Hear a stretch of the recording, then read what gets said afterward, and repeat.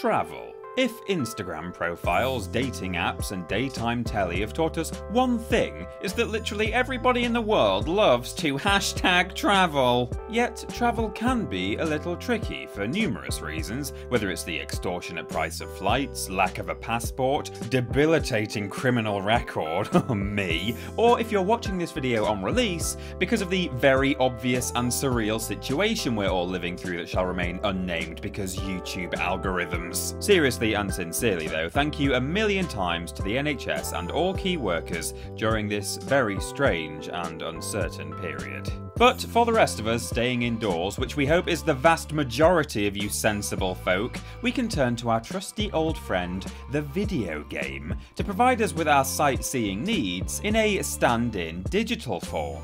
Yes, whether you're looking for legendary historical landmarks, bustling cityscapes, or natural untouched beauty, video games allow you to enjoy some truly iconic destinations recreated in stunning detail, all without needing to leave the sofa or even put on any trousers. They'll only slow us down on the guided tour anyway. I'm Peter from TripleJump Travel, and here are 10 real-world tourist destinations for video game sightseers. Number 10. The Himalayas, Far Cry 4. Far Cry 4 is often overlooked in favour of its older sibling, releasing only 2 years after Far Cry 3 and lacking the same impact as the seminal third entry. Which is a bit of a shame really, as soaring high in a rickety old gyrocopter and gazing onto the majestic sights of the Himalayas is still a jaw-dropping experience to this day. Far Cry 4 welcomed players to the fictional country of Kyrat, taking major cultural and geographical inspiration from Nepal, and in doing so gave us one of the more unique settings seen in semi-realistic open-world games. Ubisoft, like most of the big game development studios, don't always get everything right, but one thing they are famous for is top-drawer location design, barring the infamous radio towers naturally, and Far Cry 4 was no exception, with extensive research trips to Nepal helping the devs get the stunning landscape, wildlife and historic architecture just right. The result? Incredible snaking mountain trails to hidden treasures, elephants bathing in rivers, and serene island structures reminiscent of the real-life Tal Bahari temple. It all gives the exploration a rather soothing, tranquil quality, almost from the start. You know, if you just block out the flying bullets, blaring alarms, and elephants charging down the front gates. Incidentally, mind how you go, because absolutely none of that is covered by travel insurance. Number 9. New York City, Marvel's Spider-Man.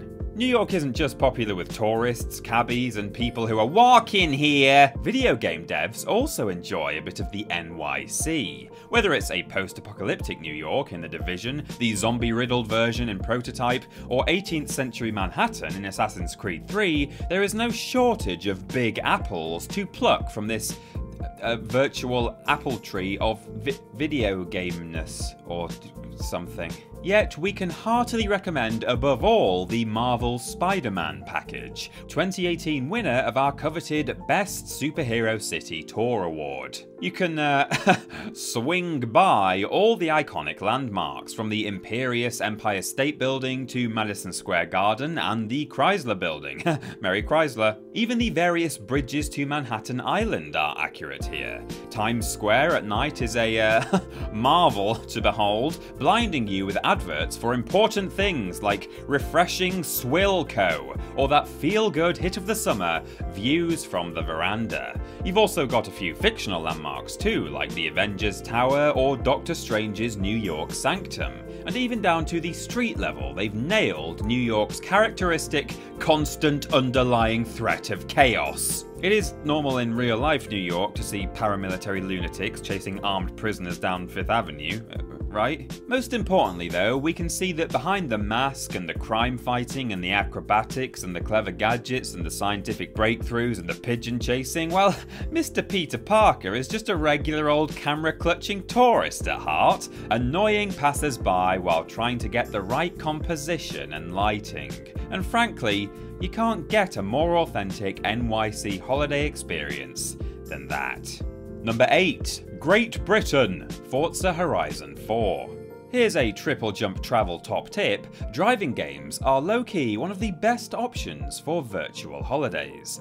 Sure, you can't exactly drive your car inside the Louvre, nor would we recommend ramming it into the Sphinx, but if you don't mind staying inside the vehicle, there are some truly ambitious open-world races with plenty of sights to see. You can take a road trip across the whole of the United States in the Crew 2, or hell, even most of Europe with Euro Truck Simulator. But, and call us biased if you like, nothing beats the beauty of Forza Horizon 4's rendition of our very own, somewhat United Kingdom. Naturally, the size of the map is scaled back and reserved to the more picturesque areas of the British countryside. No queuing behind red buses in Trafalgar Square here, but who needs London anyway when you can cruise past quaint cottages in the Cotswolds or visit the magnificent Edinburgh Castle? Maybe check out the Chesterton Windmill in not quite Warwickshire before winding through the not quite Scottish Highlands and finally stopping for lunch beside Derwent Water in the not quite Lake District. The sights are truly breathtaking and are exactly what put Forza Horizon 4 in the esteemed category of Tiny Peter's top rural British escapes, taking pride of place next to Untitled Goose Game and Everybody's Gone to the Rapture. Have you worked out yet that I personally don't like to leave the country if I can help it? Still, it's time to put my marketing face back on and try to sell you on number 7, a world tour! The Uncharted series. Ah yes, our Nathan Drake package deal. We can see that you're a man or woman of fine taste. The globe-trotting star of the Uncharted series has racked up some serious air miles over the years, and now you can too.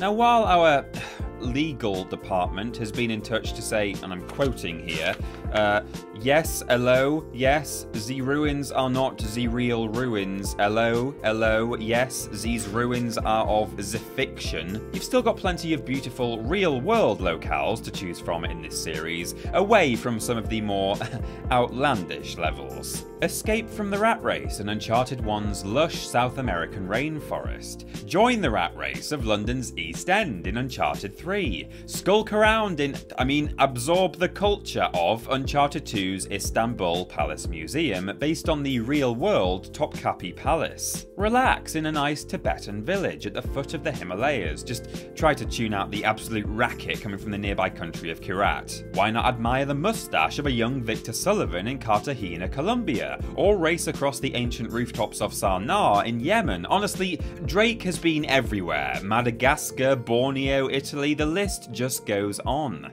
Just make sure you avoid train travel at all costs, okay?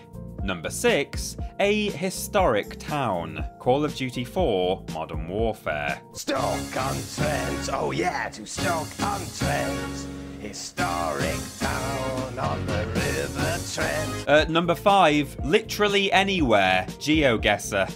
Technically speaking, GeoGuessr might be the most realistic depiction of real-life destinations in all of gaming, as it consists of, well, actual Google Street perspectives of real-life destinations. Okay, so it barely actually qualifies as a video game, to the point that I could almost call this one a wildcard entry. Oh yes, I can still do them from isolation! But you can't deny the simple ingenuity of this concept and the virtual travel capabilities it offers you. This browser-based geographic discovery title, created by Swedish IT consultant Anton Vollen, lets you go literally anywhere. Want to paddle the awkwardly narrow canals of Venice? Easy. Fancy visiting Rio de Janeiro to see the big JC doing a sweet T-pose? No problem. Want to get stuck in a perpetual loop trying to find the exit to the original Legoland theme park in Denmark? Fun times. There is no escape. All such locations can be found on the Famous Places playlist, but there are plenty of other fan-made challenges out there, in case you wanted to tour the world's McDonald's chains or discover your favourite places from movies. Then again, maybe you just want the classic experience of being dumped in a random field in, I want to say, Belarus, maybe? Hey, it's your holiday. Wherever you're looking to visit, GeoGuessr comes highly recommended by TripleJump Travel. There's only one catch, really, in that you don't actually get to choose where you end up, because it's all randomized. Anyway, your flight's booked. Good luck. See you later. Bye. Number 4. San Francisco Watch Dogs 2. There's really no shortage of options available for those looking for a comprehensive stateside tour. Whether it's infamous Second Son's Seattle, Fallout 4's post-nuclear Boston, or numerous versions of Los Angeles, which we may or may not be coming to shortly. The original Watch Dogs in 2014, of course, produced an impressively realistic portrayal of Chicago. But if you ask us, the safer bet for a holiday is on the more vibrant and sunnier climes of San Francisco, beautifully rendered in Watch Dogs 2. The iconic Golden Gate Bridge is an obvious must-see, but it doesn't stop there. You've got the historic marble white clock tower, the striking Chinatown gates, and the distinctively shaped Coit Tower. Even the finer details are present, like this delightful crab sculpture on Pier 39, or a Silicon Valley tech company that is not Google, okay? This is just some other conglomerate with a fantastic indoor slide and climbing frame, okay? If you're feeling particularly cheeky, of course, you could even visit the local Ubisoft office and acquire a scoop on their new game, codenamed Pioneer, a nifty little Easter egg teasing a game that was actually in development until the project was sadly canned in 2019. If only somebody hadn't leaked the thing in a sad attempt to gain more followers. Ha! Bloody tourists. Number 3. Los Angeles, LA Noire. Rockstar's detective thriller / weird face simulator crafted a superb vision of 1940s and 50s Los Angeles, nailing the landmarks, aesthetic, and the general post-war mood of the time. Honestly, it's hard to find another version of LA with this much character. Go on, go ahead and doubt us. We dare you. Yeah, see? As with other cities in this list, iconic landmarks have been faithfully recreated, from the elaborate movie sets in downtown Hollywood, as well as Grauman's Chinese Theatre, to LA's Union Station, still the largest railroad passenger terminal in the western US. Oh, and you can bet that the original Hollywoodland sign is here too. Nice. Other major tourist attractions include the Crossroads of the World and the Westlake Tar Pits, this game's version of the La Brea Tar Pits, where you can laugh at all the big, dumb, stupid-face animals who got stuck in there over the years. Idiots. As always though, it's the smaller touches that really make this vintage LA shine, such as the old Hollywood Brown Derby restaurant, which has since been converted into apartments in real life, or the lovely new builds that will one day become suburban sprawl. The relentless march of progress, crushing all in its path. Still, at least we get a time-travelling holiday out of it, and a sweet detective hat. Nice. Number 2. Hong Kong, Sleeping Dogs. In stark contrast to the oft-depicted City of Angels, not many titles have attempted a digitised version of Hong Kong. But 2012's Sleeping Dogs not only tried it, they captured the charm and culture of the city wonderfully. Take a simple nighttime stroll, swathed in neon lights, the air filled with the sound of street vendors, and you can practically smell the pork buns. Even tiny details like the green taxis or street signs are authentically recreated. All very impressive given this title's tumultuous development cycle. Sleeping Dogs is the spiritual successor to the mid-2000s True Crime series. Indeed, it was originally set to be True Crime Hong Kong, revealed in 2009, before Activision pulled the plug in 2011 and the project was rescued by Square Enix. We're very pleased that they stepped in, and you should be too, as now you can shop around in the night market, attend a big event at the convention centre, or maybe enjoy some fine cuisine at the Big Lee restaurant, aka the Jumbo restaurant in real-world Hong Kong. Not everything's perfect, naturally. The International Finance Centre is missing entirely, for example, and the iconic Victoria Harbour is pared back significantly, but all is forgiven when you find a nice karaoke bar and start belting out the classics.